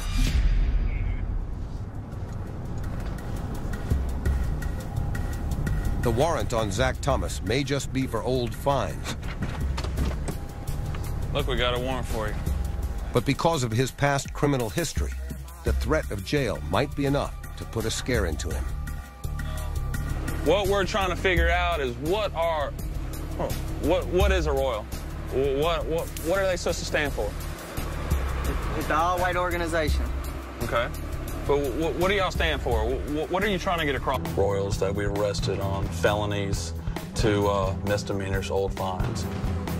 It was a tremendous amount of intel. We got to learn a lot about them, a lot of ways they think. That helps us track them down a little bit harder, investigate them a little bit better, and convict them. It's progress that can be measured both in the courthouse and the back roads. Though they may have just scratched the surface, a firm message has been sent. The criminals are not in charge of Dixie. Right now, they're paranoid. And that's fine. If they're paranoid, then they're probably not going to commit any crimes because they're too worried about where we're at and what we're doing. But like hurricanes, crime is cyclical in nature here. A half-century ago, the Dixie Mafia ruled this region, poisoning politicians, police, and shattering the public trust. It's a past no one here wants to return to. Biloxi has public corruption in its fabric, in its tapestry.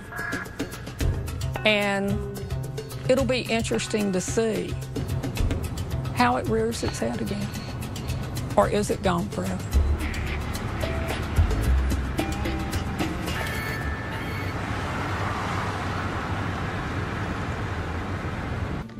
I've pulled up some more people here off the Facebook. You can tell me if you know anything about them and if they're SCRs. Money is one thing that motivates CIs to partner with police and ID gang members. They can make around $100 a job. I have a picture of him downloaded on my phone. It's a dangerous game, to be on both sides at once. But today's sting could be the only chance to get indictable evidence of drug dealing. The confidential informant has potential to buy some meth off of a couple Simon Center Royals. So he's waiting and ready to go, right? Right. All right. Let's go get you ready to go. Like a normal everyday person, all right? Wherever you point that button, we're going to be able to see, okay? We equip our informants with a covert audio and video recorder. It captures what took place and who it took place with, so when it comes time to go to trial, we have a better opportunity to indict that person for that crime. So why is no wearing a white shirt? 10-4. A storage unit nearby provides the setting, all recorded by hidden camera.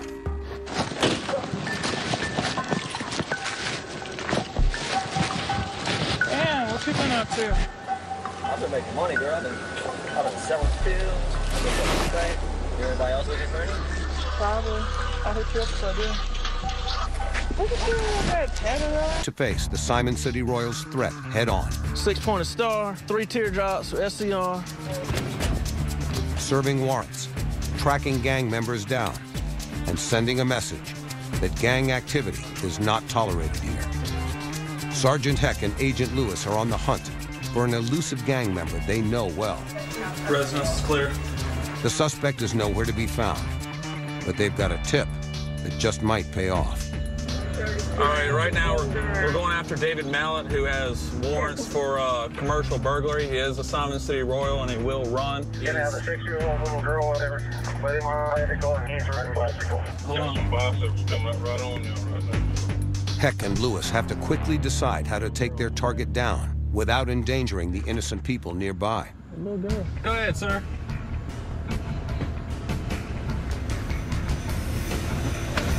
Come here, Dave. Don't run. Don't run. Come here. Put your hands behind your back. Get on the ground. Get on the ground. Put your hands behind your back. Man, that's what I need so, man. He's going to pedal that bike as fast as he could. He's going to shoot needles. And when he took that first hard pump, I had to take him off the bike. And that's how we do it. You know, you're going to run, we'll make you pay right there at the pump. In this bust, both sides know each other well. Part of what makes fighting crime unique in Dixie. Bring him up here. I was gonna run, man. You didn't stop. I didn't know who you was, man. You know me. I didn't know who you was jumping out the car, though. Who's gonna jump out when you're in the sheriff's department beside the police? I know. I thought you were trying to jump. I saw the look in your eye. Heck recently had a run-in with the suspect the day he fled the scene of a crime where he allegedly had stolen copper. It's the same offenders constantly doing the same crime. We arrest them, they go to prison, they get back out, and they commit more crimes. That's how we get to know them so well. Have I ever jammed you up? Yeah, you have. They try to be our friends, so we keep the heat off of them, and we try to be their friends to get information off of them. Man, y'all made me lose my job, man. But if you commit crime, there's no friendship. You're still going to jail. Close ties between police and criminals have always existed in the Deep South. Today, the authorities are out to stop gang crime dead in its tracks.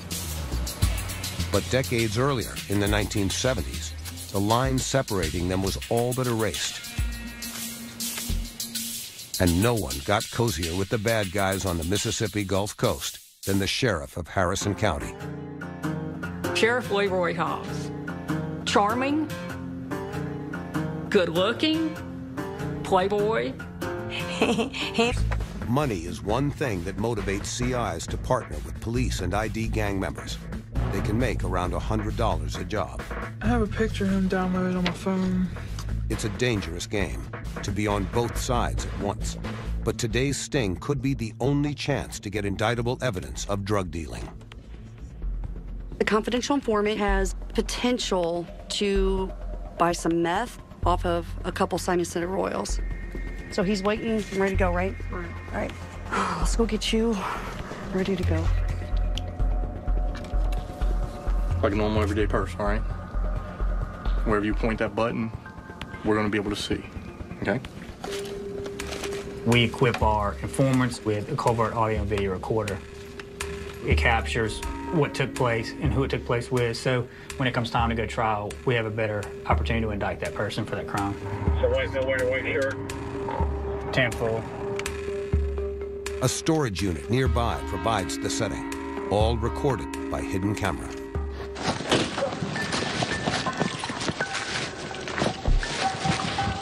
Damn, what you been up to? I've been making money, girl. I've been selling pills. I've been selling crack. Everybody else looking for any? Probably. I hit you up if I do. Look at you with that tattoo on. Almighty, Simon City. You crazy, boy. You better stop. Oh, look at They cracking jobs and stuff. Oh, look at Queen Bee, girl. Looks like the deal's done. She's leaving.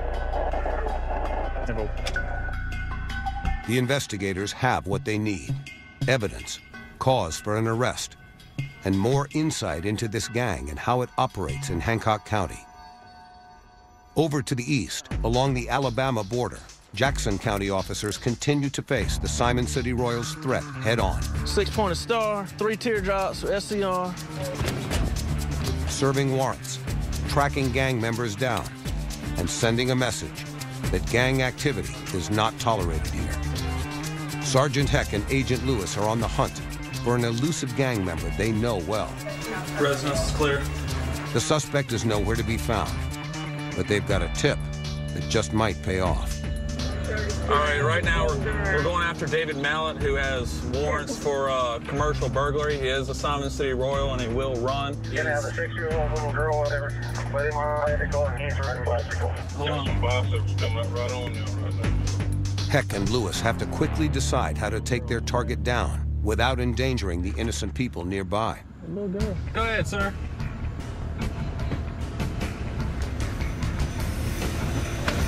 Come here, Dave. Don't run. Don't run. Come here. Put your hand behind your back. Get on the ground. Get on the ground.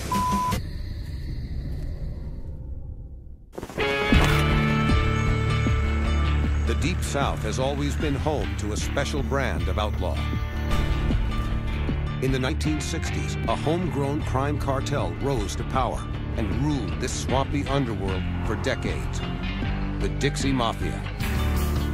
This group of organized criminals were not just good old boys.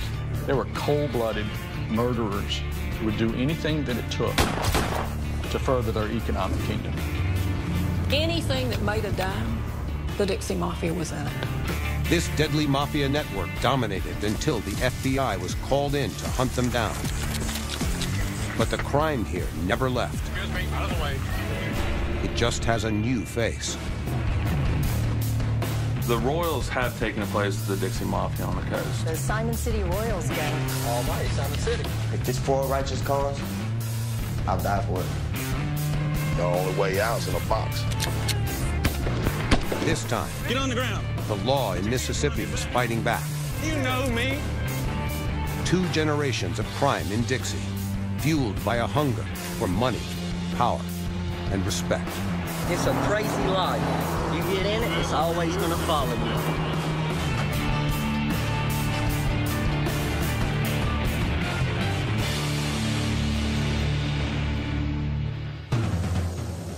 The Mississippi Gulf Coast. It's a territory of bayous, bays, and swamps, that's been a haven for an ongoing cycle of crime. From bootleggers to bank robbers to gangbangers, this is outlaw territory. In the 1970s and 80s, the Gulf Coast was slammed by a fierce crime wave, a loosely knit organization that specialized in drugs, burglaries, and cold-blooded murders.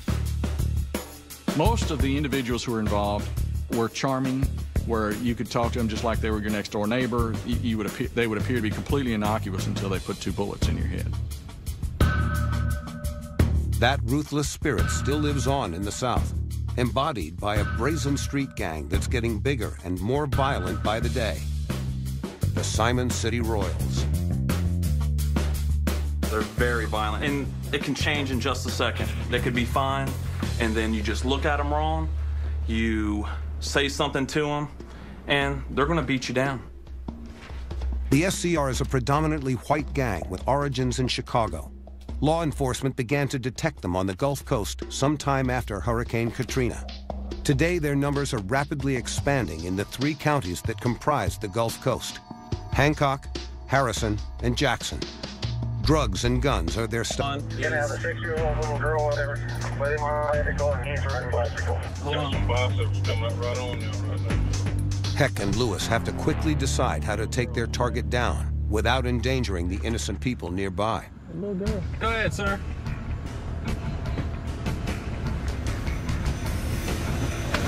Come here, Dave. Loyalty to a gang, a family, or a badge is as southern as the swamps that Dixie Mafia once ruled. But then, as now, loyalty can be bought and broken. In Hancock County, tucked along the southwesternmost corner of Mississippi, Commander Skinner and his narcotics division are prepping a bust on an alleged drug dealer and known SCR, Anthony Loisel. Front door is right here, opens inward. We're going to deploy and make entry towards this door right here. Loisel has been under surveillance for weeks, and they've targeted his girlfriend's rural shack, where he often sleeps, for a pre-dawn raid. Make sure we all come home, take care of each other. Any questions before we leave? None? All right, everybody knows their orders, so let's go ahead, load up, roll out.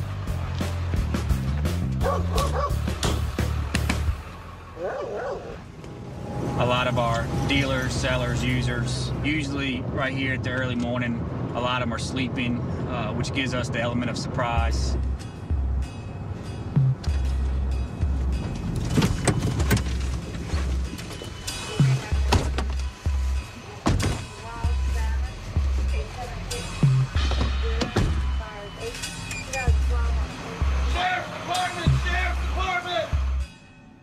In less than 30 seconds, the house is cleared, its occupants led onto the porch.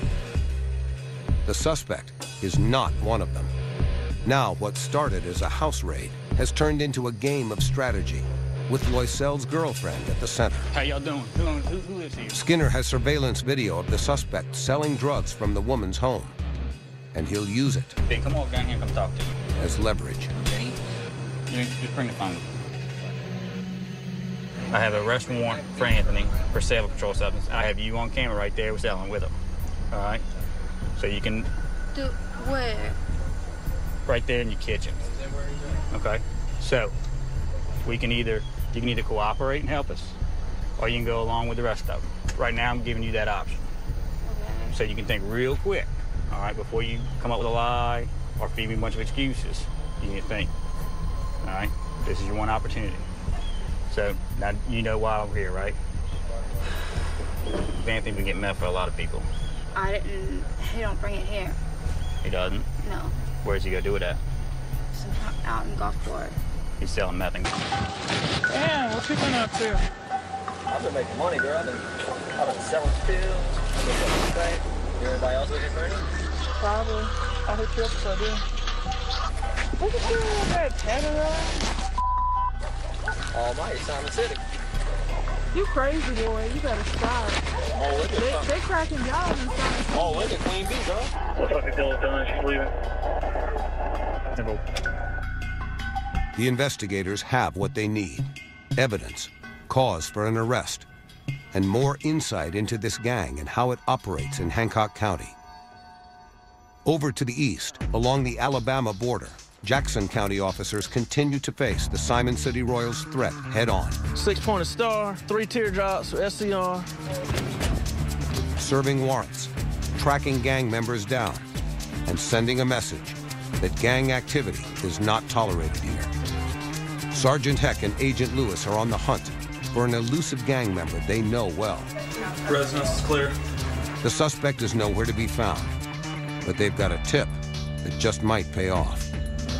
All right, right now we're going after David Mallett, who has warrants for commercial burglary. He is a Simon City Royal, and he will run. You can have a 6-year-old little girl, whatever, with him on a bicycle, and he's riding a bicycle. Got some bicycles coming right on you right now.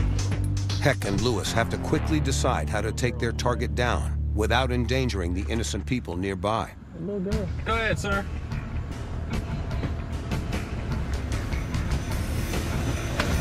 Come here, Dave. Loyalty to a gang, a family, or a badge is as southern as the swamps that Dixie Mafia once ruled. But then, as now, loyalty can be bought and broken. In Hancock County, tucked along the southwesternmost corner of Mississippi, Commander Skinner and his narcotics division are prepping a bust on an alleged drug dealer and known SCR, Anthony Loisel. Front door is right here, opens inward. We're going to deploy and make entry towards this door right here. Loisel has been under surveillance for weeks, and they've targeted his girlfriend's rural shack, where he often sleeps, for a pre-dawn raid. Make sure we all come home, take care of each other. Any questions before we leave? None? All right, everybody knows their orders, so let's go ahead, load up, roll out.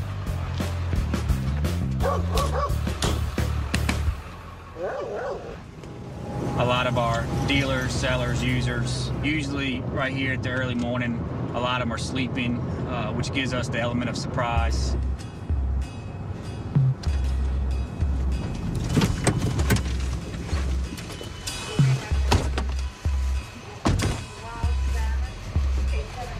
Heard them, screamed for help.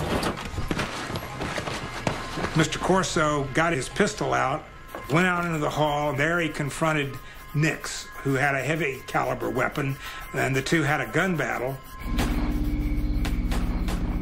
Corso was successful in wounding Nix, shot him in the stomach. However, Mr. Corso was killed. Nix and his Confederates, they dragged Nix out into the street trying to flee the scene. Mrs. Corso, no shrinking violent, chased after them, picked up a gun and actually discharged it at them, and cursed as Nix and his henchmen drove away. Nix survived, but would get life in prison at Louisiana's Angola Penitentiary for the murder of Frank Corso. From prison, Nix would play a leading role as the gang rose to power, controlling the region and owning the cops. He had proven that murder in the pursuit of profit earned status and respect. 4 decades later, it's no different for the new gangs that operate on the Gulf Coast.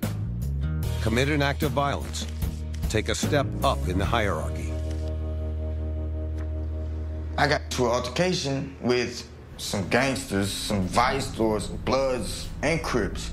After being jumped by 6 of them, went and fought 3 different people, and I whooped 2 of them.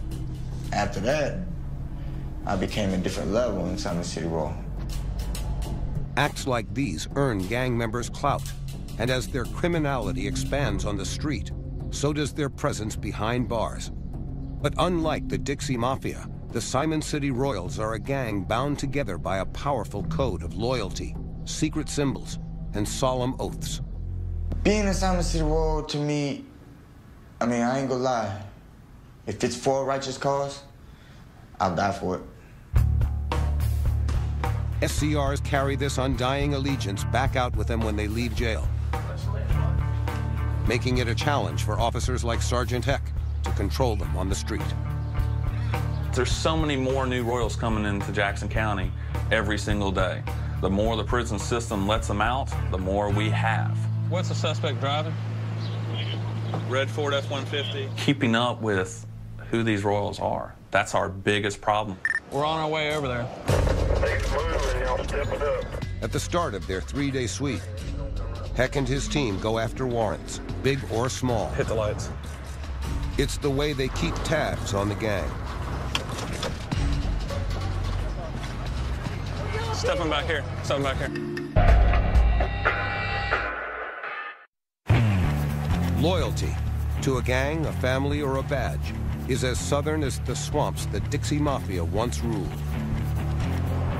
But then, as now, loyalty can be bought and broken. In Hancock County, tucked along the southwesternmost corner of Mississippi, Commander Skinner and his narcotics division are prepping a bust on an alleged drug dealer and known SCR, Anthony Loisel. Front door is right here, opens inward. We're going to deploy and make entry towards this door right here. Loisel has been under surveillance for weeks, and they've targeted his girlfriend's rural shack, where he often sleeps, for a pre-dawn raid. Make sure we all come home, take care of each other. Any questions before we leave? None? All right, everybody knows their orders, so let's go ahead, load up, roll out.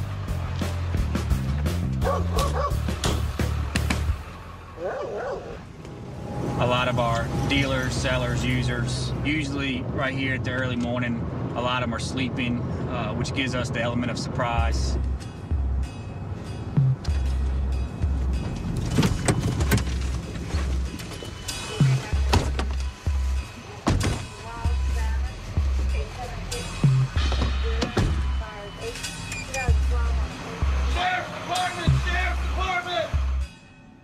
In less than 30 seconds, the house is cleared, its occupants led onto the porch. The suspect is not one of them. Now, what started as a house raid has turned into a game of strategy, with Loisel's girlfriend at the center. How y'all doing? Who lives here? Skinner has surveillance video of the suspect selling drugs from the woman's home, and he'll use it. Hey, come on down here and come talk to me. As leverage. Okay. Just bring the phone. I have an arrest warrant for Anthony for sale of controlled substance. I have you on camera right there selling with him. All right? So you can... Where? Right there in your kitchen. Okay? So, you can either cooperate and help us, or you can go along with the rest of them. Right now, I'm giving you that option.